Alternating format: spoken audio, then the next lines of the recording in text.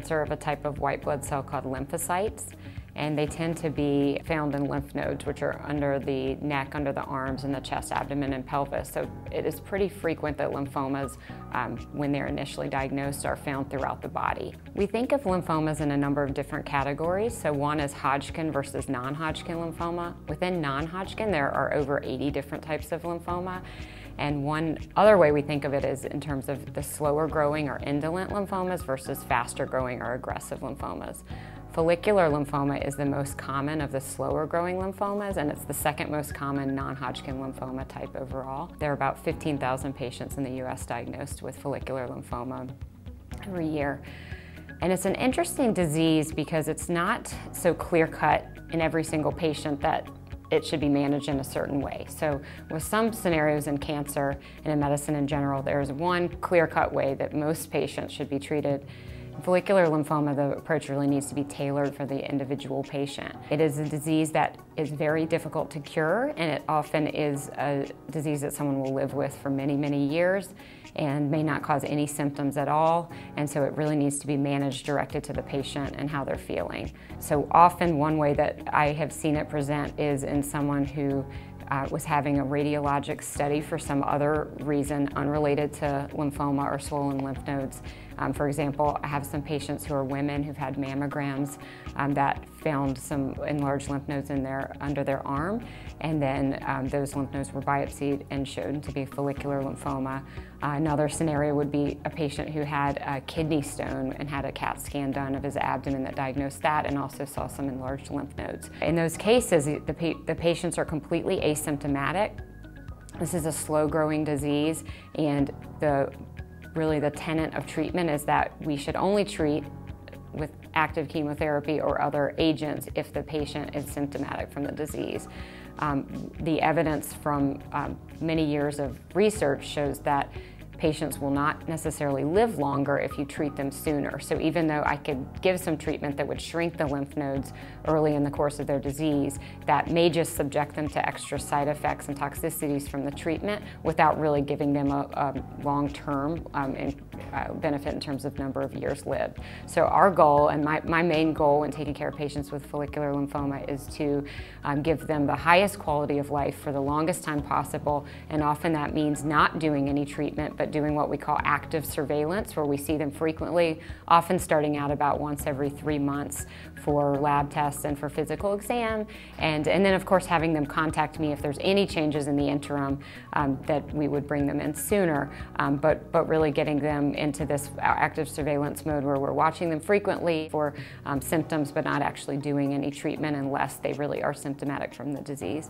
So some symptoms that we would look for are occasionally people have pain associated with their lymph nodes, or sometimes people have really bulky lymph nodes that grow, for example, in their neck that other people can notice, and that might make a patient feel like they wanted to start treatment. There are some particular indications for treatment, usually based, like I said, on size of lymph nodes, if they're particularly large, or otherwise if they're causing pain. Some other symptoms people could have are fevers or chills, night sweats. These are what we call B symptoms. And we do look out for those symptoms in particular in follicular lymphoma because there is a phenomenon called transformation where the follicular lymphoma could turn into a faster growing lymphoma called diffuse large B-cell lymphoma, and that is typically treated with chemotherapy. So we are watching for that carefully in all of our patients with follicular lymphoma. It is a rare occurrence. It happens about 1.5 to 3% per year for patients with follicular lymphoma. So it certainly is possible over a 15-year course of having the disease that they may have a transformation happen. So that is something that we watch for carefully. And if someone develops symptoms concerning for active lymphoma, we will often repeat imaging scans to assess the status of the disease, and then we can talk about particular treatment options. So there really are multiple different ways that follicular lymphoma can be treated. As I mentioned, the active surveillance approach is often what we start with, especially in these patients who have asymptomatic disease.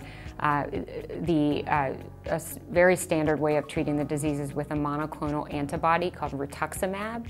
This targets a protein on the surface of the lymphoma cells called CD20, and it is not chemotherapy. We would consider it really one of the earliest targeted, more specific therapies that helps to control the lymphoma with really pretty minimal side effects. There are some notable side effects that we, of course, would review in detail with patients, but generally speaking, they do feel very well and don't notice a lot of changes while on that treatment.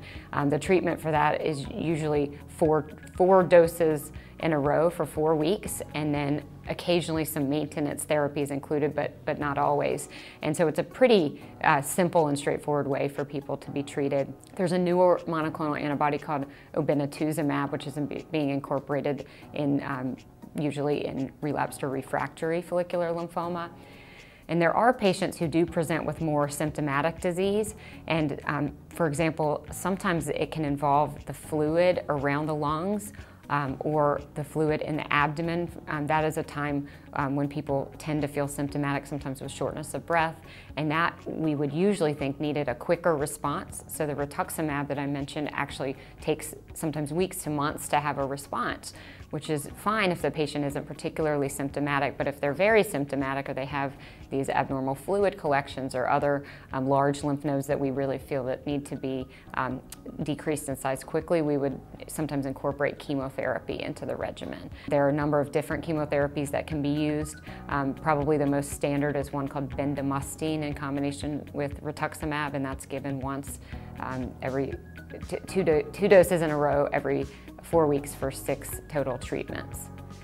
There are some newer therapies also that are more targeted approaches, and many of them are oral actually. So I think as we move forward in time, we're going to have more and more oral agents that people can actually take at home as opposed to coming into our infusion center and getting treatments intravenously. In general, for lymphomas, we like to have a complete excision of a lymph node in order to make the most accurate diagnosis. As I mentioned already, there are over 80 different types of non-Hodgkin lymphoma, and it's very important that we figure out exactly what subtype a person has using the most tissue possible, so an actual lymph node excision as opposed to just a needle biopsy is preferred, and that's for all types of lymphoma. And occasionally bone marrow biopsies can be done also to make the diagnosis. Follicular lymphoma is commonly involved in the bone marrow, so that is a procedure that hematologists like me do in our office, and it is a straightforward procedure that we can do relatively easily to obtain the diagnosis, and sometimes it's done for staging purposes as well. The most common chromosomal abnormality that goes along with follicular lymphoma is called T14/18. It's a translocation that involves chromosomes 14 and 18, and that can help confirm the diagnosis. The least intense approach in terms of side effects felt by patients clearly is the active surveillance mode of watching carefully and not doing treatment initially. Rituximab would be considered the next in terms of lower side effect profile and a smaller amount of time experienced for the patient actually receiving the therapy. Next approach would be chemotherapy, which is usually for a prescribed amount of time. Like I said, sometimes about 6 months of chemotherapy, regularly 3 to 4 weeks. And then the newer approaches, which may become more standard for frontline but are still undergoing studies, are some newer targeted drugs. So R-Lenalidomide, which is an oral medication that has FDA approval for some other indications but not follicular lymphoma, is being combined with Rituximab in clinical trials and is a promising therapy and is sometimes used in people who've received other treatment for follicular lymphoma, and then if the lymphoma grows again, they may receive that treatment. And then there are some other class of drugs called PI3 kinase inhibitors, are newer medicines that are also some in pill, some in IV form, that are targeted therapies that can be used for follicular lymphoma as well. I may meet a patient initially who is asymptomatic and we're watching the disease for a number of years, and then at one of their regularly scheduled visits, they mentioned they're having some back pain or they're having some weight loss. And so I would then do some imaging and find that the lymphoma is growing and likely needs treatment.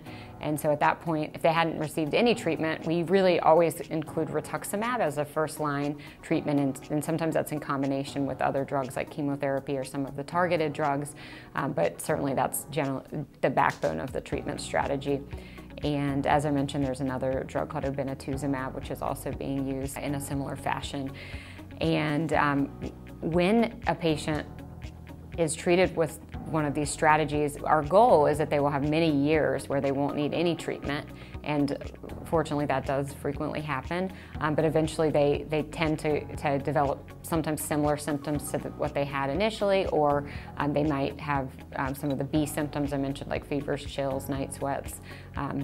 I said weight loss, abdominal pain, these types of symptoms. And another symptom really is generalized fatigue. That can go along with progression of lymphoma as well. And at that point, we really need to see what they've already received. And if it has been a significant amount of time since they originally received a monoclonal antibody like Rituximab, they potentially can be treated with that same agent again. We can also consider chemotherapy or some of the more targeted approaches.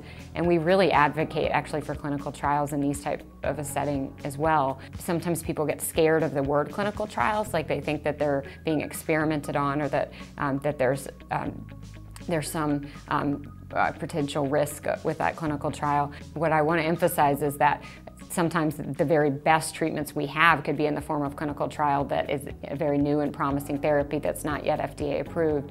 And so with each patient, I really think if this was my family member, my close friend, what would I recommend? And sometimes really clinical trial is the best option because we have lots of really exciting new drugs that come out sooner via clinical trial. Someone who has a relapsed or refractory follicular lymphoma, we look at the treatments they've received already, see if we can include that, for example, Rituximab as a single agent or in combination with another drug. And if we have promising clinical trial options, it's really a great time to try to incorporate one of those. I've been lucky enough to be involved in a clinical research mentoring program through the Lymphoma Research Foundation, and I have been so amazed by this organization. The people who work for the LRF are so dedicated to really improving the lives of patients with lymphoma, and there's a number of different ways in which they are doing that. They have programs throughout the country, and some of these are directed for patients. There are other resources available online. They have a hotline, and so I really urge you to go to their website or call the Lymphoma Research Foundation with various questions. They can help direct you to resources that will help you.